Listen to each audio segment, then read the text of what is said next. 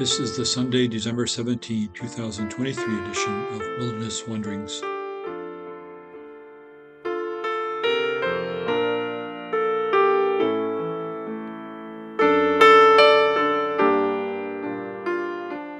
This podcast includes a reading of Revelation 5 and John 20, 21, and 23, and the message from our worship service at Emmanuel.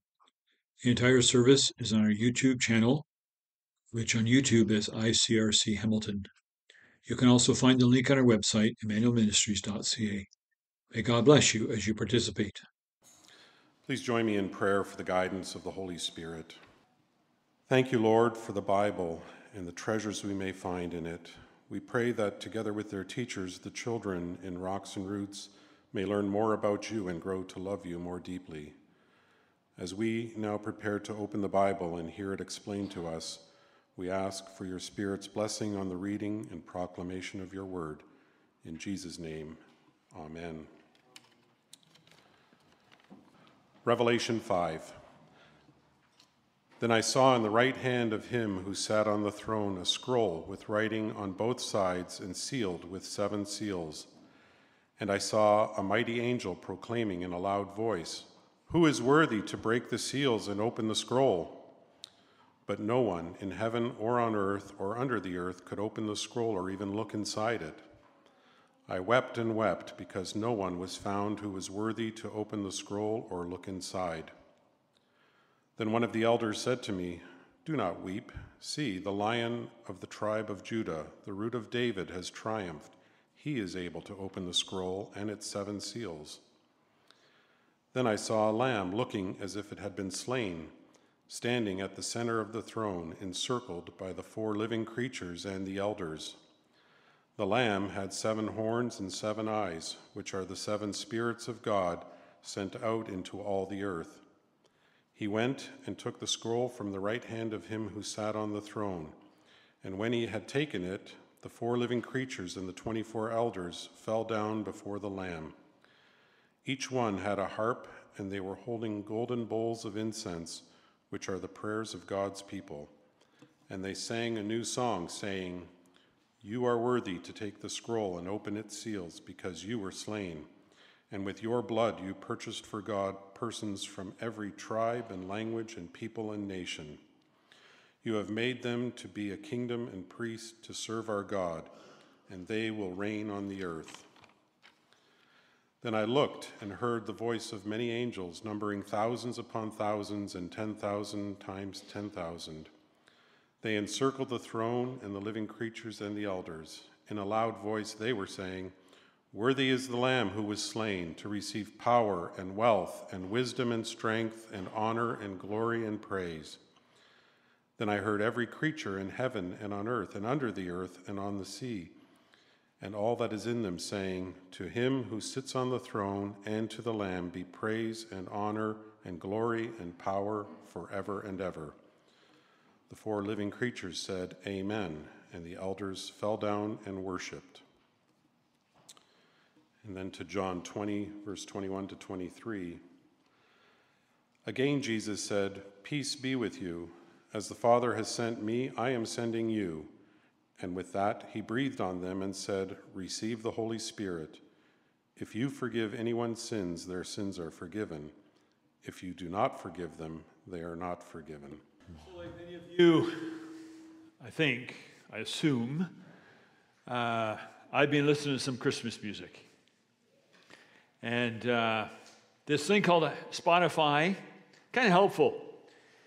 It plays all kinds of Christmas songs. You got that? All right, good, Chris. I'm glad you're with me. Yeah.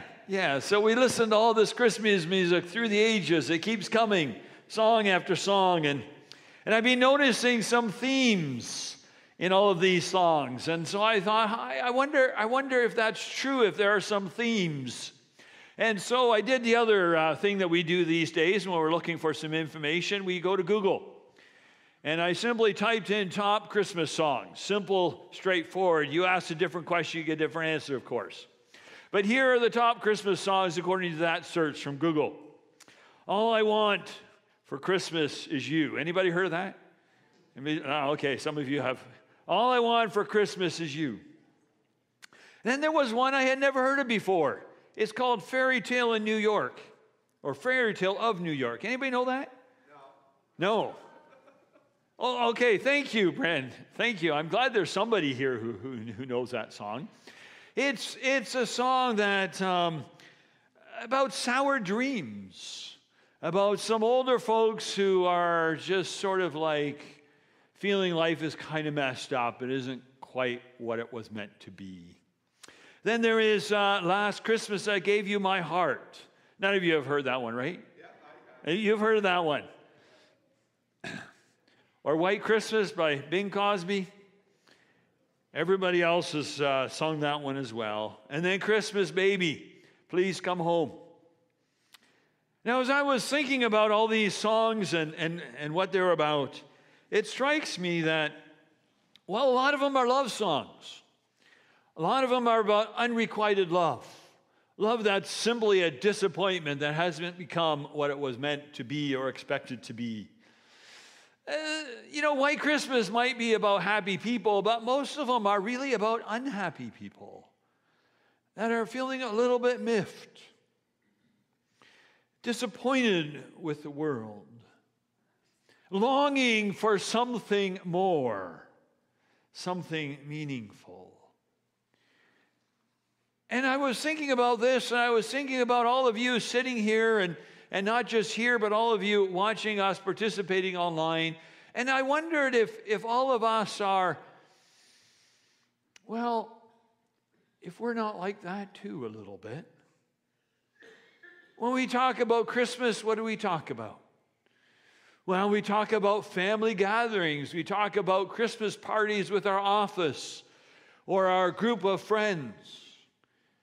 And we talk about the stresses of those gatherings of family members who don't want to come, or office people who simply refuse to participate in such frivolity.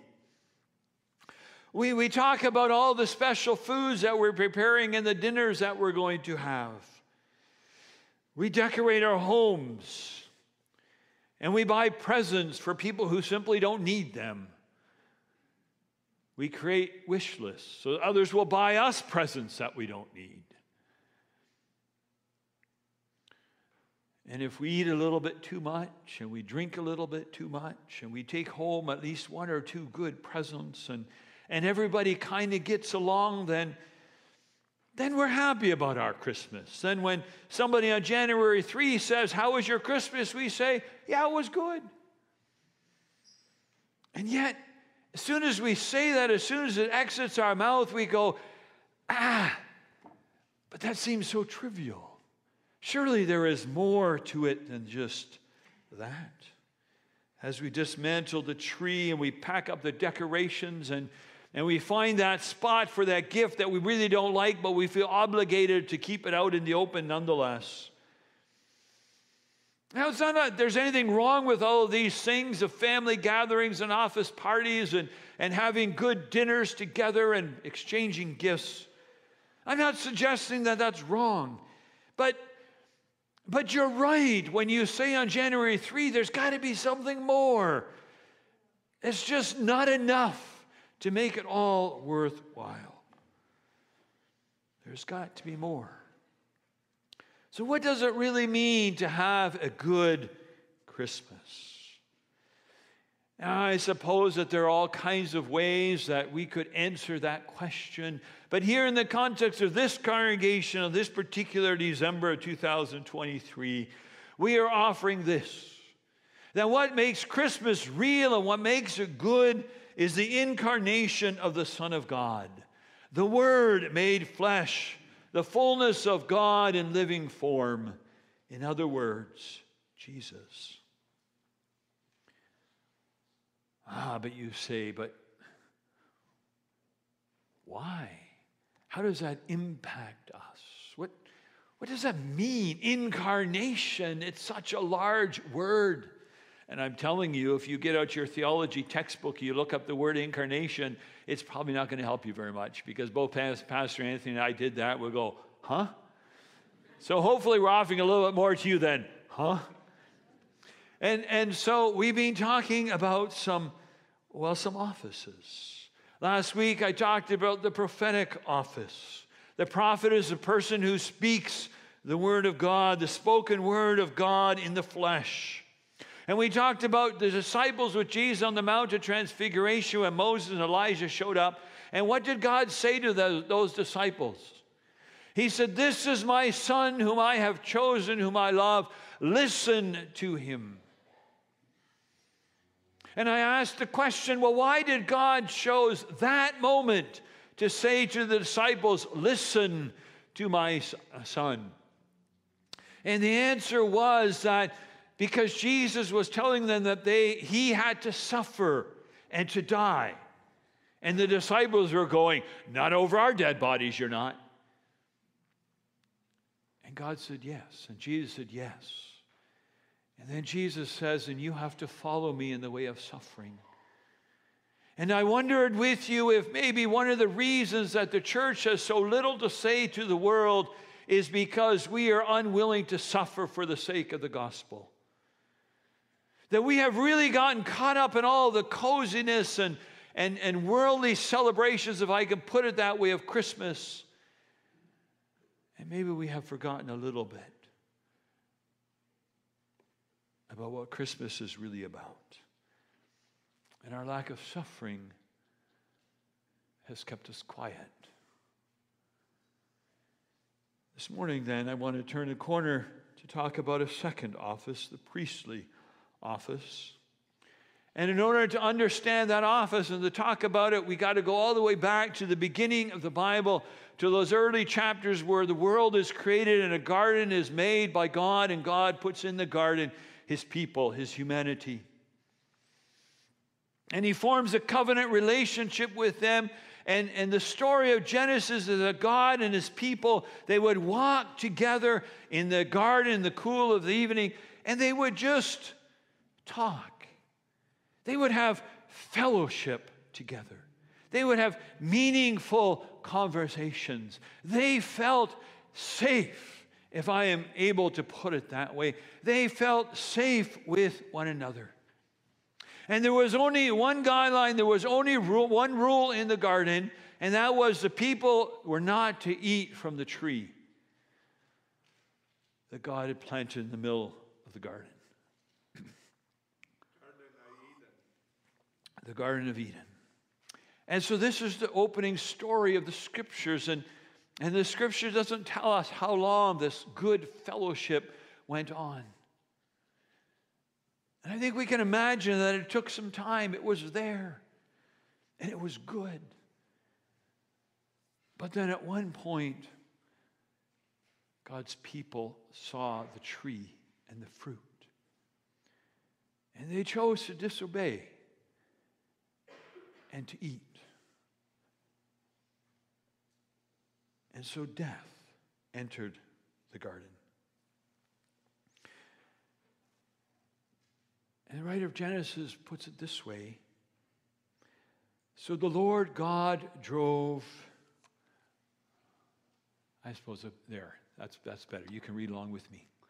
So the Lord God drove the man, that is humanity, Adam and Eve together out of the Garden of Eden. He sent the man to farm the ground he had been made from. The Lord God drove him out and then placed angels on the east side of the garden. He also placed there a flaming sword that flashed back and forth. The angels and the sword guarded the way to the tree of life. This is a story that sets the stage for the entire Scriptures. This fellowship between God and his people in the garden was broken, and God drove his people out of the garden, and he put in front of the garden this flaming sword moving back and forth, and the angels, so that his people could not get back into the garden. Now, I know that this sounds fantastical, like fantasy literature, and some of you are not into that. But as C.S. Lewis said and J.R.R. Tolkien, Christians ought to read some fantasy because it sparks the imagination. And we're not supposed to detail this like an engineer or like some kind of a grammar textbook, but our minds are to be filled with his image. of this garden. And now there's this sword in front of it going back and forth, and these angels guarding the way. And Adam and Eve outside in the wilderness in the dust, trying to eke out a living from the ground. And desperately desiring to get back into that garden and the goodness and the fellowship that was there, but unable to go because their way is blocked. And if we are to understand Christmas, if we are to understand the priestly office and be able to say on January 3rd, it was a good Christmas, we need to understand this, that this is our story, that we are part of it. That we are part of the trouble that was caused by Adam and Eve when they took the fruit and they disobeyed. Now, that doesn't mean that we are terrible people, the worst kind of people on earth. But what it means is that the corruption is part of our lives. That we ourselves live in a world that is broken and marred, where the rich have too much and the poor have too little, where the ground is broken and no longer produces enough food because we have raped it and leached it of its goodness, where the systems of government no longer provide good and well-being for their citizens, but a lot of bad, a lot of trouble, where we are infected by illness and broken relationships. And a lot of this stuff is just there. But also that we ourselves contribute to it. And we too are people who lie and steal, who insult and belittle, who like to use our power to diminish others and lift ourselves up. That the fellowship is broken. We too are banished from the garden. If we don't believe this, that we are part of this story, then my dear friends, the whole Christmas thing doesn't make any sense at all. Then it really is all this fluffy stuff that the songs talk about. Unless we understand that we are banished from the garden, that God drives us out because we have failed him, unless we too see ourselves as part of the story, Christmas doesn't make sense. That we are disconnected from life, from the source of life that is our God. And so, in whatever way you can picture it in your imagination, I want you to picture this. I want you to picture that garden with God inside and this flaming sword in front of it with these angels going back and forth. And anytime you get too close, you get singed, you get burned, you get driven back because you are not allowed in the garden. But the thing that you want most, the thing that is most precious in your life is that garden. Is to be brought back into fellowship with God, to be able to see God's face again, and to feel that safety of being in his presence. Because that's the story of the Scriptures. And so in the Old Testament, when Israel is created, one of the things that God does is to create the priesthood.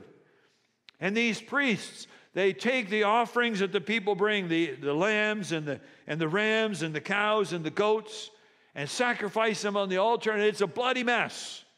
It all sounds so nice and clean and clinical in the book of Exodus and Leviticus, but it's a bloody mess.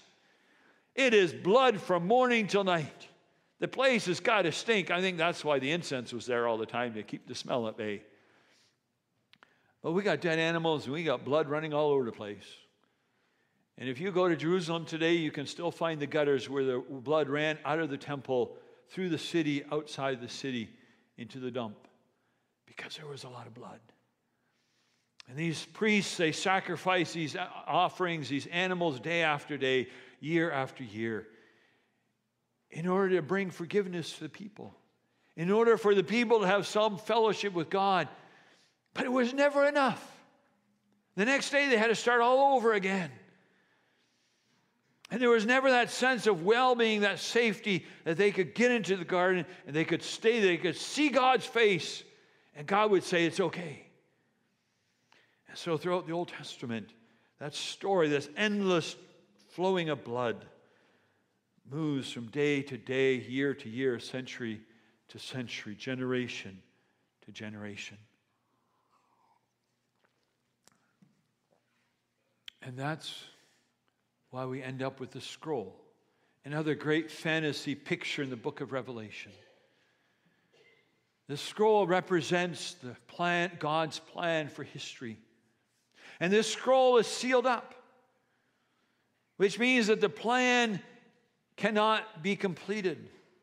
And so somebody needs to be there who's capable, who's strong enough to both open the seal and also to execute the plan. And nobody can be found.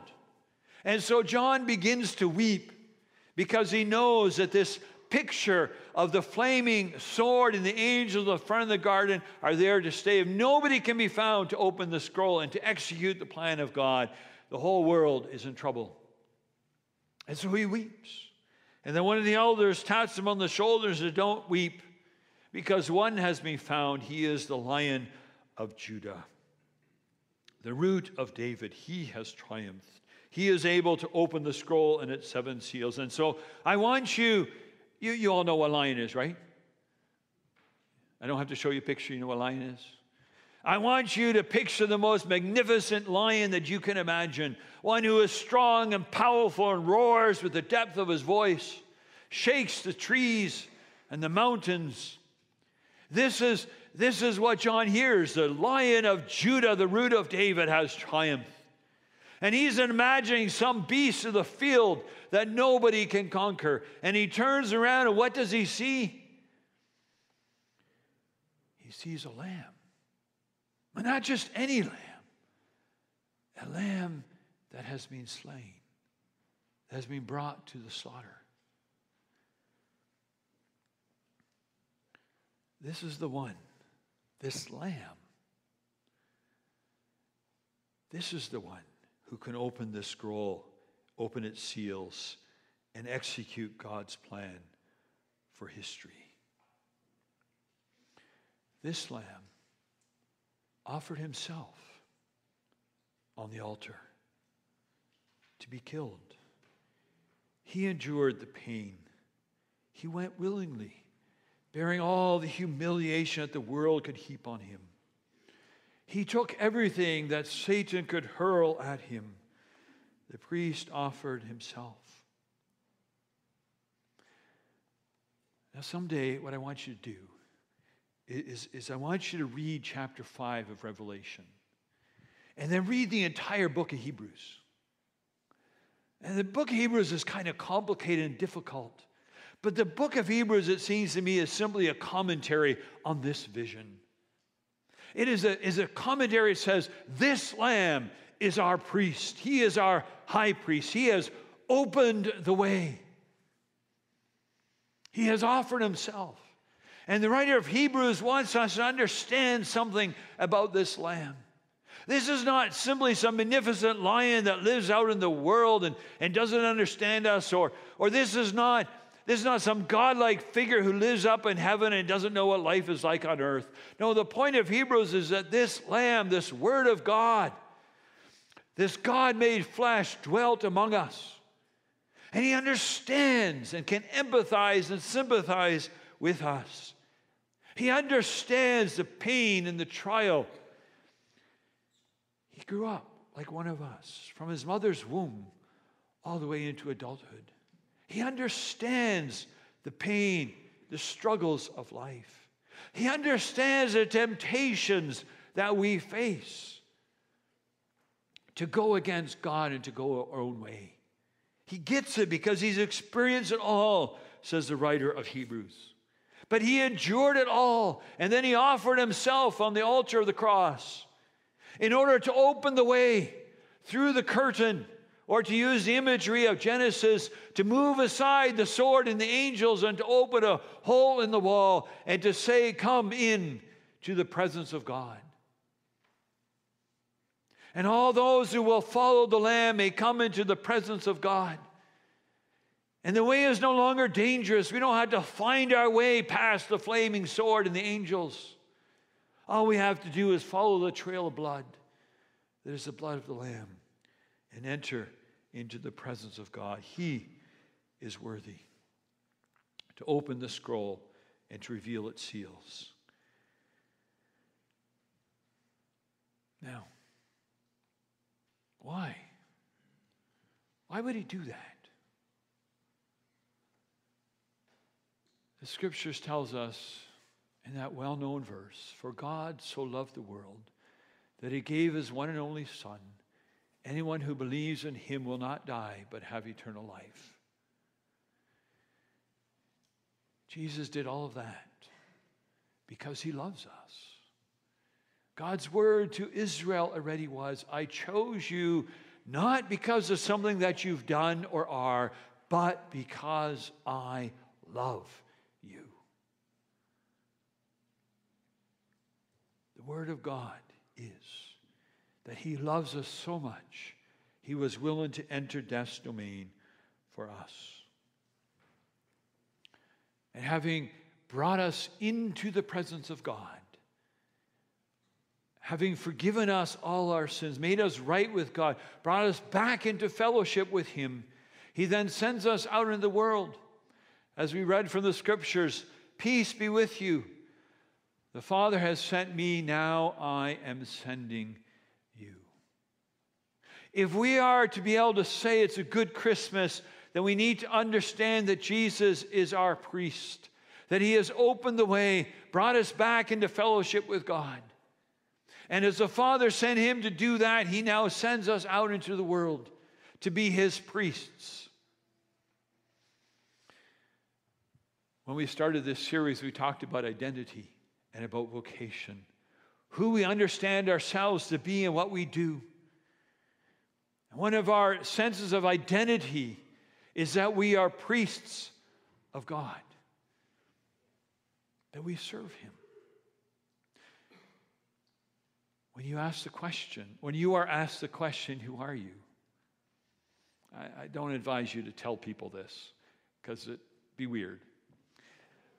But in your own mind, you are allowed to say, I am a priest of God.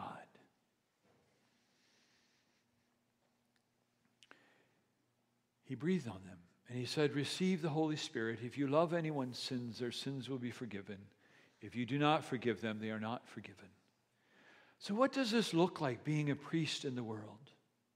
Well, let me suggest a few things. First is where we just came from, love. If God loves us this much, then we are called to go out and to love the world. So when you meet people, right, whether they're standing at the stoplight in Upper James and Mohawk looking for some money, whether they are working the cash register in the local grocery store, or they are some anonymous people behind some website, what is your reaction? What is our reaction to them? Often they're just people. There's somebody else. But if we are to be priests of God, and one of the things we need to do is say, Lord, help me to love these people. Help me to see them not simply as people, but as people you have called me to love. Second thing is grace. If you forgive their sins, they will be forgiven. As I said before, grace is one of the great topics of the Christian faith. And yet it is so difficult to understand. And maybe it's not so much it's difficult to understand as much as it's difficult to practice. To truly forgive someone who has offended and hurt you. It's tough stuff. And yet that is what we are called to do. To look someone in the eye and to say, I forgive you. Now, of course, some people don't want to be looked in the eye. And so we got to work that out without looking them in the eye. But one of the ways of practicing forgiveness is to pray for people's well-being. Because when somebody hurts you, what do you want for them? You want somebody to give them back to them, right? That they hurt as much as you hurt. That's our natural human reaction. But in prayer, we turn that around. And we say, God, do good to them. And as we pray that over and over again, it becomes part of our desire. And we too want good for them. Invitation. We invite people to Jesus. Now, this is about evangelism, all right? Now, hear what I'm saying. In evangelism, we often think about theological arguments, and we talk about coercing people, talking them into somehow believing in God. And that's sort of been the methodology of the church in North America for a long time. We got to grab people that scuff their neck and bring them into the kingdom. I don't know that that's really a very biblical image that is there. Jesus says to disciples, you are my witnesses. In other words, you're telling stories about me. They're trying to coerce people into the kingdom. We're inviting them to meet Jesus, trusting that between Jesus and the Holy Spirit, a lot of good things are going to happen. Evangelism doesn't begin with our speaking as much as our trust in God. Invitation, prayer. We pray. We're going to do that in a few minutes. Pastor Anthony is going to lead us in prayer. And a lot of times we don't really get this prayer thing. A prayer is part of our priestly activity, a praying for the world, bringing the world to God and saying, God, would you bless and heal this world?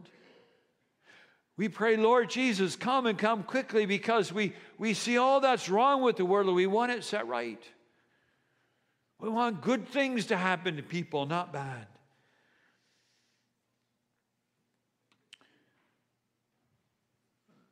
I want you to notice something about Revelation 5.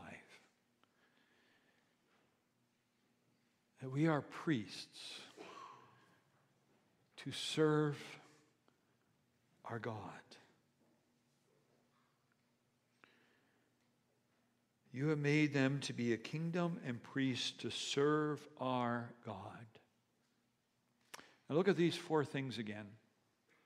Love, grace, invitation, prayer. When we're looking at these things, I think that there's probably a little bit of nervousness because we think these things are about us. That somehow, that these things are about us. But Revelation says that these things are not about us. They are in service to God. When we forgive someone their wrongs against us, that sure, it has to do with our relationship with them, but it's primarily an act of service to God, of bringing His kingdom, His grace into this world. It is primarily an act of desiring the healing that Jesus came to bring to happen in the lives of those that we know. We are servants, not first of all of ourselves, not even of the church, but servants of God. And how do we keep that? How do we keep that focus? Well, Revelation 5 tells us what's happening in Revelation 5. God's people are worshiping. Notice in Revelation 5, in Genesis 3, what happens? God drives the people out of the garden, and He puts these flaming swords and angels in the way, and they can't get back. But in Revelation 5, we have this image of this countless mob, this great crowd from all nations, gathered where? Around the throne. They are in the presence of God. And they are worshiping the one who is on the throne and the Lamb. And when we worship, we become secondary. We take ourselves off the throne and we lift up God, we lift up Jesus Christ, and we declare that God, our God, is Lord.